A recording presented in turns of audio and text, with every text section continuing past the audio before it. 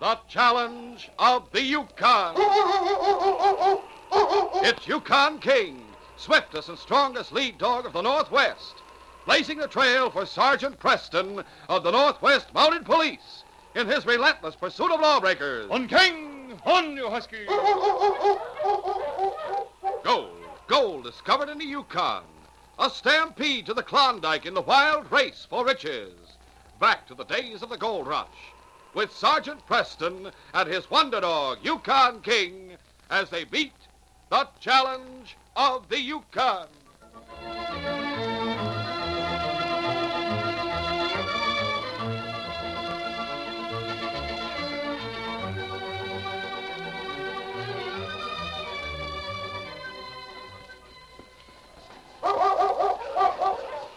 One day in early winter, Sergeant Preston was traveling north along the Yukon Trail on his way to Dawson City.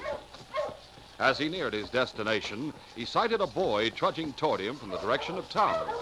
The boy was accompanied by a big Newfoundland dog, which carried a small bundle of supplies strapped to his back. Sergeant Preston halted his team and hailed the boy. Okay. Hurry, husky. Hello.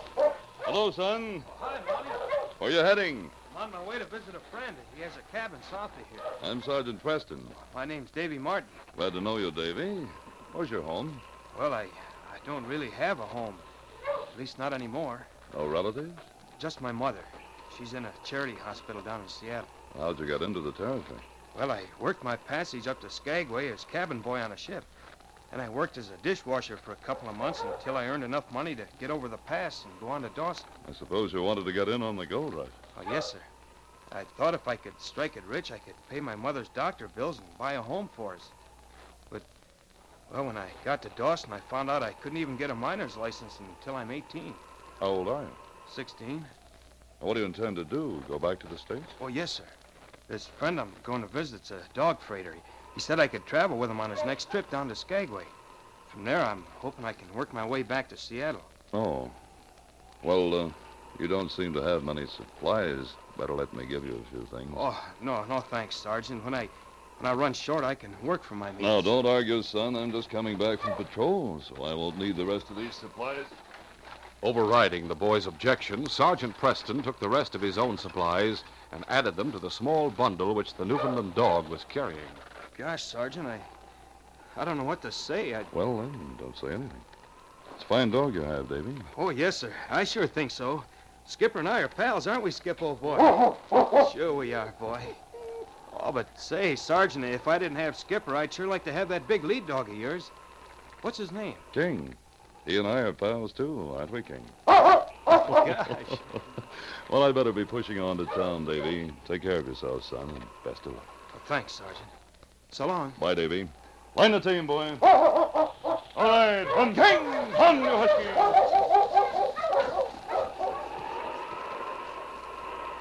When Sergeant Preston arrived in Dawson, he drove to Mounted Police headquarters and unhitched his team. And then he reported to Inspector Conrad. Sergeant Preston reporting back from patrol, sir. Well, hello there, Sergeant. It's good to see you and King again. Thank you, sir. Pull up a chair. Anything of importance happen while you were out on patrol? No, sir. Just the usual routine. I'll make out a written report as soon as I get back to my desk. Very well. I'm glad to have you back at this time, Sergeant. Oh? Do you have another assignment for me, sir? Yes, and I think it's the kind of assignment that you can handle better than anyone else. What is it, sir? Well, since you've been gone, a number of robberies have occurred on the Yukon Trail. Any particular place?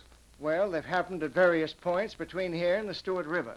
But apparently they've all been the work of the same men. A gang. 3 men, to be exact. Any descriptions? Practically nothing, Sergeant. They always wear bandanas, so none of the victims have seen their faces. However, the people who have been robbed all agree that the leader is a heavy-set fellow, apparently quite a bit older than the other 2 robbers, perhaps a man in his 60s. Oh, that's not much to go on, sir. No, it isn't, but it's all we have. I'll get you the file on the case and spend the rest of the afternoon reading over the reports on the robberies. Tomorrow morning, we'll have another talk. Very well, sir. At that same moment, in a cabin on the Yukon Trail, 3 men were seated around a table. One was an elderly man, while the other 2 were considerably younger. But all were tough-looking, hard-bitten individuals. In one corner of the room, a tired-looking woman was peeling potatoes. Well, how about it, Paul? What's this job you got planned for tonight? Yeah, you said you were going to tell us about it. Land sakes alive. You aren't fixing to pull another robbery tonight, are you, Ham? What I'm planning to do is none of your business. Just tend to those spuds you're peeling. But it's your own good I'm thinking of, Ham. Yours and the boys. Why, it's hardly been a week since you pulled off that last robbery. Nobody's asking you what you think. Yeah, you better keep out of this, Ma. All right, I won't say any more. But you mark my words, you better not keep on this way. Sooner or later the mountains... You shut up! Now, getting back to business. Tonight we're going to hold up Sullivan's Roadhouse. Sullivan's Roadhouse, huh? That's 4 or 5 miles south of Dawson. That's right, Frank. Not such a big place, but they do plenty of business. They've got bunks for about 20 men. And on top of that, there's usually a bunch of sourdoughs hanging around the bar every night. We ought to be able to make a pretty good haul. Yes, we'll do all right. Don't worry about that. Yeah, this ought to be a good night for it, too. Looks of that sky out there, there'll be snow coming down before dark. Cover our tracks. Yes, just what I'm thinking. But we'll take extra precautions just in case. What do you mean? When we leave the roadhouse, we'll strike north. So if anyone takes after us, they'll think we're heading for Dawson. What's the idea of that? If we want to get back here at the cabin, we'll have to head south. Shut up and wait till I explain. We'll only head north for a mile or so. And we'll come to a branch trail I know about that cuts off to the east. Oh, yeah, I know that trail. When we get there, we'll turn off to the east. And circle back here to the cabin. Oh, now I savvy. That's a plenty smart idea, Paul. What time do you think we ought to get started? We'll hit the trail right after supper. That'll get us up to the roadhouse around 10 o'clock. Now, if everything goes right, we ought to be back here with the swag about 2 o'clock in the morning. Meanwhile, Davy and his dog Skipper continued steadily southward along the trail. As the day wore on, the sky grew more and more overcast. And by nightfall, it had begun to snow quite heavily. Davy left the trail and scrambled up to a sheltered spot among some big rocks on the hillside. He was too tired to gather wood for a fire, and so after feeding his dog, he contented himself with a cold supper. Golly, Skip, that snow's coming down harder than ever. That wind's awful strong, too. Gee, I wonder if we ought to turn around and head back to that last cabin we passed. Gosh, it's a long way back. Hey, someone's coming along the trail. Let's take a look. Climbing out of his sheltered spot among the rocks, Davy peered down through the snow-filled darkness. Below him, he could make out 3 travelers with dog teams passing along the trail. There's 3 of them, Skip. Maybe they can tell us how far it is to the next cabin. Hey, down there! Wait a minute, I want to talk to you. But the north wind blew back the sound of Davy's voice, and he couldn't make himself heard above the barking of the huskies. A moment later, the 3 travelers had disappeared from view. Gosh, they didn't even hear me. Well, Skip, I suppose we may as well keep on the way we're going. We'll probably come to a cabin or a roadhouse soon. Come on, Skip. The wind blew harder and harder, and before long, the snowfall began to take on the aspects of a blizzard. After pushing on through the darkness for some time, Davy finally came to a cabin and knocked on the door. Quiet, Skip, quiet. Oh, good evening, ma'am. Well, bless my stars. What are you doing out on the trail in this kind of weather, Sonny? I was on my way to visit a friend, but the trip's taking longer than I expected. The snowstorm makes it hard going. Well, I reckon you'd better come in and warm up a bit. Oh, thank you. Would it be all right if my dog came in, too? Oh, I suppose so. Oh, thanks. Come on, Skip. Come on. Better take off your parka and muckluck. Yes, ma'am. A few moments later, when Davy was seated by the fire, the woman said, I suppose you'd like me to fix you a bite to eat. Oh, no thanks, ma'am. I stopped along the trail and had something to eat. But I would like to ask you a favor. Oh, what is it? Would you mind letting me stay here at your cabin overnight? I was afraid you were going to ask me that. Oh, I could just stretch out here by the stove. Oh, it ain't a question of where you'd sleep. We got plenty of room as far as that goes. The 3 men live here, Sonny, and they don't like strangers. Matter of fact, you're lucky you didn't run into them. They just left here about an hour or so ago. Bet they're the ones that went by while I was eating supper. Were they heading north? Never you mind where they were heading. The point is they're coming back. If they was to find you here, believe me, there'd be trouble. Golly, Mammy, you know what the weather's like outside, a regular blizzard. I know that, Sonny, and I feel plumb sorry for you. Are there any other cabins near here? Well, no, not right close by. Nearest place I know of is about 4 or 5 miles from here. Gosh, That's a long way to go. It's a mighty long way, especially in weather like this. Well, don't you suppose those men you were telling me about would, well, stretch a point and let me stay here seeing what it's like outside? Oh, Dad rat it all. I don't know what to say. Like as not have a flame me alive, but... Oh, well, I just haven't got the heart to turn you out on a night like this. You mean you let me stay? Yeah, I reckon so. Oh, golly, thanks a lot. Oh, don't go thanking me just yet, young fella. The night's not over, and those men folk of mine aren't back yet. When they do get here, you may be sorry you didn't clear out while you had the chance. Later that night, the three robbers arrived at Sullivan's Roadhouse. Well, here we are, Paul. What's the first move? First of all, we'll get our bandanas tied over our faces. Right, Pa. The windows of the roadhouse were aglow with light. Several sleds had been left standing in front of the building with their teams still in harness. Now what? Frank, you get your gun out and cover the door in case anyone comes outside. Okay, Pa. Bert, you and me will cut these huskies out of their traces so no one can follow us when we make our getaway. Right. A short time later, the three men prepared to enter the roadhouse with drawn guns. All set? Yep. Yeah. All right, let's go.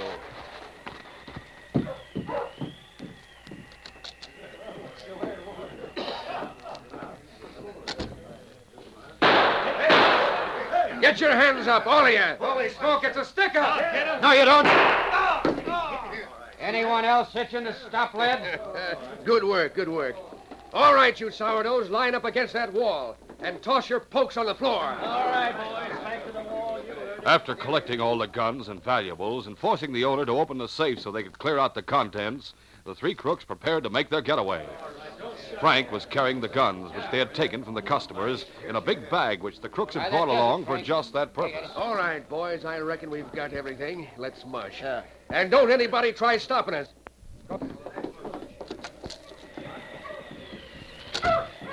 What'll I do with these guns, Pa? Heave them into the snow. Right. Now, get that stuff on the sled, Bert, then you get on. Hurry up now. That's it. Now, push you, Husk! As the three crooks swung off down the trail, the doors of the roadhouse burst open, and the customers came pouring out. Luke Sullivan, the owner of the roadhouse, was in the lead. There they go. They're heading for Dawson. They've cut loose all our huskies. Hey, look. There's a bag with all the guns in it. Come on, let's get them. At least we can take a few shots. Sure, there's no use, gents. They're out of range. What are we going to do, Luke? Hurry up and get some more harnesses, Joe, so we can get these teams hitched up again. Then we'll see if we can't trail them thieving skunks. Well, what are you standing there for? As soon as their teams were harnessed, a group of men from the roadhouse started after the crooks. But they soon realized the pursuit was hopeless. After giving up the chase, Luke Sullivan sent his assistant, Joe Hurley, into Dawson to notify the Mounties. In response to the summons, Sergeant Preston and Constable Alex Ross arrived at the roadhouse, accompanied by a police surgeon to attend to the man who had been shot during the holdup. Luke Sullivan spoke to the Mounties. I suppose Joe's told you all about the holdup, has he, Sergeant? He's given us the bare facts, Luke. He says the robbery was committed by three men. Yep, that's right. And if you ask me, it was them same three crooks that have been pulling off all the holdups along the Yukon Trail these last couple of months. What'd they look like? Sure, we got no look at their faces. They were wearing bandanas. Can't you give us any description of them? Well, they were wearing drill parkas, and they were big fellas, all three of them. What about the leader? Well, stop to think of it, he seemed quite a bit older than the other two. Almost an elderly gent, you might say. In that case, you're probably right, Luke. It corresponds to what we know about the three men who committed the other holdups. Me and some of the other boys took after him, but 'twas no use whatsoever. By the time we got our teams hitched up, the snow had covered their trail. We couldn't tell the fresh tracks from the old ones. They certainly picked a good night for a holdup. Do you think there's any chance of King trailing them, Sergeant? I doubt it in a snowstorm, especially without a scent guide of some kind. What do you mean by a scent guide? Something the robbers have worn or handled. Say, I may have something at that. What? Hold on a minute. I'll show you. Maybe this'll be what you're needing. A sack. Where'd you get this? Well, when them three spalpeens held us up, they collected all the customers' guns in this sack. Then they dumped it outside in the snow when they made their getaway. I don't know, Luke. I suppose the customers all handled the sack when they recovered their guns. Sure, and quite a few of them did, Sergeant. Would that spoil it? I'm afraid so. However, we'll see. Here, King. Here, boy. Get the scent, fella. King sniffed the sack carefully. It bore the scent of a number of different human beings, and there was no way of knowing which one his master wanted him to follow. The great dog was puzzled. How about it, boy? What do you think, Sergeant? Doesn't look too promising, Luke. When King gets a definite scent, I can usually tell he acts eager to be on the trail. It's not the way he's acting now. Apparently he's confused. Fate didn't rout her luck, I suppose. Well, maybe not. We know that the scent of at least one of the robbers is on this sack. If King should pick up that scent later on, he'll remember it. King, my boy, if you can track down them robbers, I'll buy you the biggest steak he ever saw. Joe Hurley said they headed north toward Dawson when they made their getaway. That they did, Constable. All right, Alex. We may as well hit the trail. Right, Sergeant. Here's wishing you luck. Thanks, Luke. Up front, King. Line the team. Line the team, Luke. All right, on King. On, you husky. The blizzard had somewhat abated by the time the three crooks arrived back at their cabin.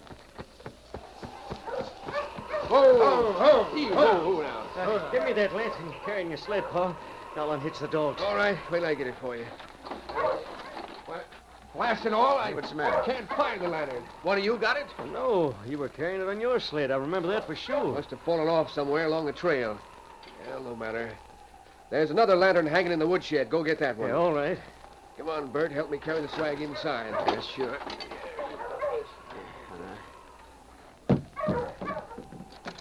That you, Ham? What? What in tarnation are you doing up at this time of night, Elmer?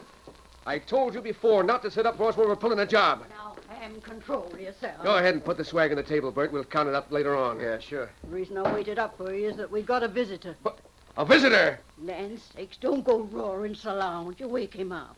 Who is he? Oh, just a boy. He's sleeping in the back room in Frank's barn. My thunder, I've told you 100 times I don't want no strangers poking their noses around here. But I couldn't turn him away, not in weather like this. I don't give a hang what kind of weather it is. He's not staying around here. But there's no place else he could go. That's his lookout. I'm going to boot him out of here right now. Oh, now, wait a minute, Paul. What's the matter with you? Don't you think it's kind of risky kicking him out this way? What are you talking about? Well, I mean, if we kick him out now, he's not going to forget about it. Like as not, he'll tell folks how us three came home in the middle of the night and turned him out in this blizzard. Well, what if he does? Suppose the kid blabs to someone. And then that someone hears how Sullivan's Roadhouse was robbed tonight by 3 men. They might figure out that we did it. Say, my thunder, I never thought of that. Grab up the lamp and we'll go back and see if he's sleeping. Yeah, good idea.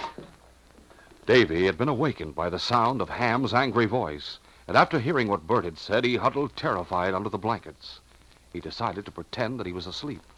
His dog, Skipper, who was stretched out on the floor beside the bunk, looked up with a growl as Ham and Bert appeared in the doorway. He's asleep, all right. Yeah, dead to the world. Come on, let's go back out in the front room, figure out what to do. You're not going to turn him out, are you, Ham?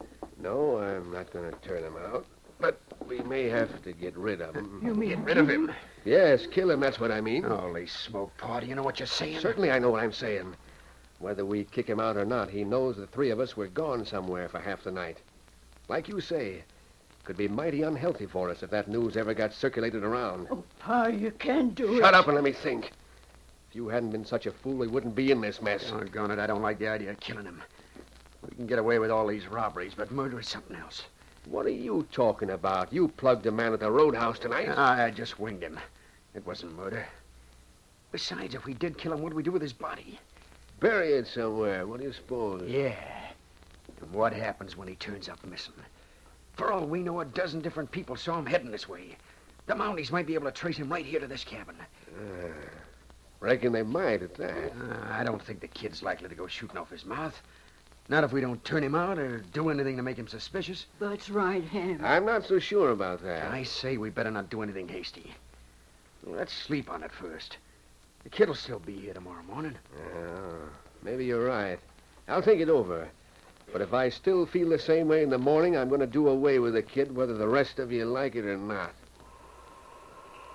Meanwhile, Sergeant Preston and Constable Ross had arrived at the branch trail, where the 3 crooks had turned off in order to circle back to their cabin. Ho, King. Ho, husky. They turned off on this branch trail, Sergeant? I don't know, Alex.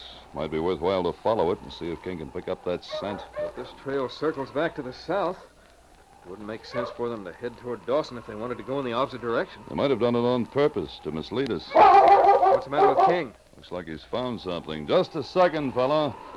I'll light a lantern. We'll go over and see what it is. A moment later, the sergeant and Constable Ross bent down to examine King's find. What? It's a lantern. Yes. From the depth of the snow under it, I'd say it was dropped here sometime tonight. Do you suppose it belonged to the hold-up men? It's possible. If they did use this branch trail, the lantern may have rolled off one of their sleds while they were making the turn. Oh, wait a minute. What's the matter? There's a name painted on the bottom of the lantern. Ham Wiley. You know who he is? I certainly do. Met him last summer. He and his sons were rafting logs downriver to Dawson before the freeze-up. How many sons does he have? 2. And they're both grown men. Holy mackerel, in that case... Yes, they could be the 3 men who held up the roadhouse. Where do they live? A cabin south of here. Come on, Alex. We'll go there and check up on them. Back at the cabin, the crooks had routed Davy out of bed so that Frank Wiley could occupy his own bunk. Mrs. Wiley fixed some blankets on the floor by the stove, and Davy stretched out willingly with Skipper at his side. He waited for over an hour until the sound of snoring from the back room told him that the family was asleep. Then he whispered to his dog. Gosh, Skip, we gotta get out of here and report to the police. Those 3 men are crooks. I heard everything they said. We wait till morning, they may kill us. Quiet, Skip, quiet. Don't make any noise or they may wake up. Getting up out of the blankets, Davy dressed himself as quietly as possible, and then he tiptoed toward the door. Come on, Skip.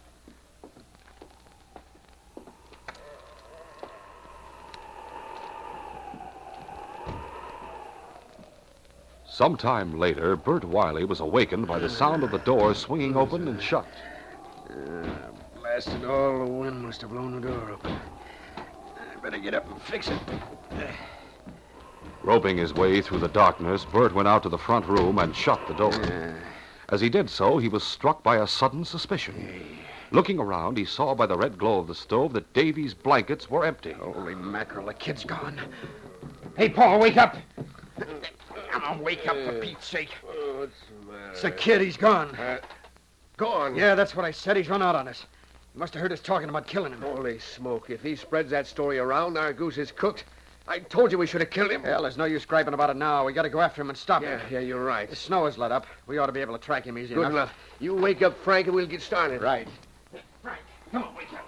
Frank. After hitching up their teams, the 3 crooks started out in pursuit of Davy. The snow had stopped falling, and the glow of the full moon, combined with the flashing northern lights, made it easy to follow his footprints.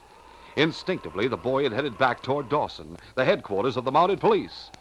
For nearly an hour, the crooks followed his tracks, and at last they caught sight of their quarry in the distance. There he is, up ahead. Yeah, and he's seen us, too. Gonna climb up the hillside. Mush, you huskies! Mush, mush! Mush!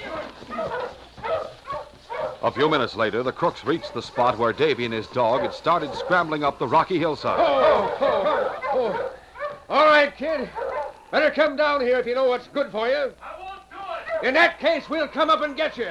Come on. As the 3 men began climbing up the hillside, Davy managed to dislodge a rock and send it rolling down toward them. Watch out for that rock. Oh. So he wants to play rough, does he? I'll fix that brat right now with a bullet. Hey, what's that? Look, someone's coming around the bend. Can't plug the kid now, Bert. Shot'll give us away. We gotta take care of him somehow. Looks like we're in trouble no matter what we do. Get your gun out, Frank. You and me'll keep our sights trained down there in the trail so we can spray lead the minute someone comes in sight. In the meantime, maybe Bert can scare the kid into keeping quiet.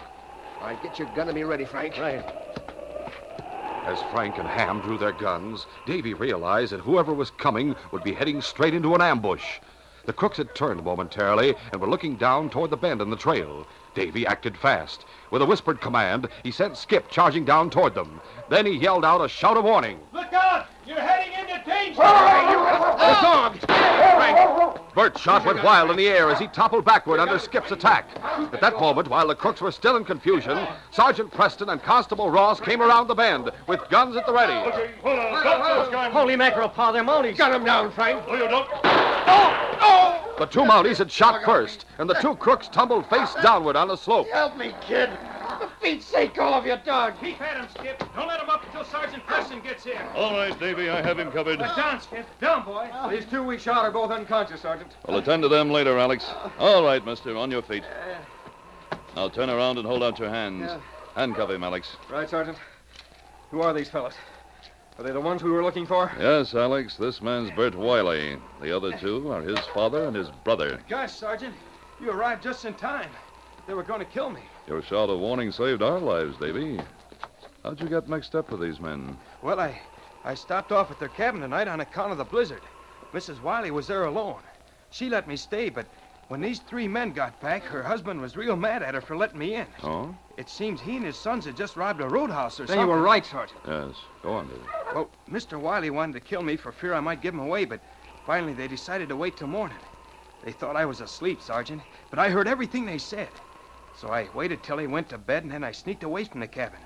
I headed back to Dawson so I could get word to the police, but they came after me, and, well, you know the rest. Well, Davy, you've had a bad time of it since you came to the Yukon, but now I think your luck's turned. What do you mean? There's a $5,000 reward posted for the capture of these crooks. I'm going to see that it's paid to you. 5,000? Oh, golly, Sergeant. Oh, but gee, you're the ones who captured them. We might both have been killed if you hadn't shouted that warning and if Skipper hadn't taken care of Bert Wiley. Besides, the Northwest Mounted Police doesn't accept rewards, Davy, so the $5,000 will be all yours. Oh, gee. With that money, I'll pay Mother's doctor bills, and we'll be able to have a home of our own. Oh, gosh, Sergeant, I can hardly wait to see her and tell her the news. I imagine she'll be mighty happy just seeing you again, Davy. By that time, these 3 will be behind bars where they belong, and this case will be closed.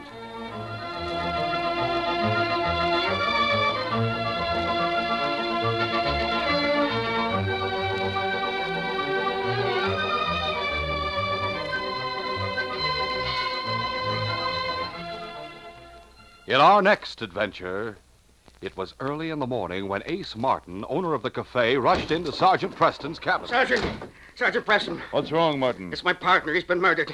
His furniture's wrecked. Dishes are smashed. Lamps are busted. And blood all over his cabin. All right, King, let's go, boy. Sergeant Preston doesn't realize that he is to oppose a crook of exceptional cunning. One who lies in wait with a loaded gun to kill anyone who successfully follows his trail. Be sure to hear this exciting adventure next Saturday. These radio dramas, a feature of the Challenge of the Yukon Incorporated, are created by George W. Trendle, produced by Trendle Campbell Enterprises, directed by Fred Flowerday, and supervised by Charles D. Livingston. The part of Sergeant Preston is played by Paul Sutton. They are brought to you every Saturday and Sunday.